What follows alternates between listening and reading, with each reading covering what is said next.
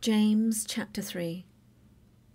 Behold, we put bits in the horses' mouths, that they may obey us, and we turn about their whole body. Behold also the ships, which though they be so great, and are driven of fierce winds, yet are they turned about with a very small helm, whithersoever the governor listeth. Even so, the tongue is a little member, and boasteth great things. Behold, how great a matter a little fire kindleth. And the tongue is a fire, a world of iniquity.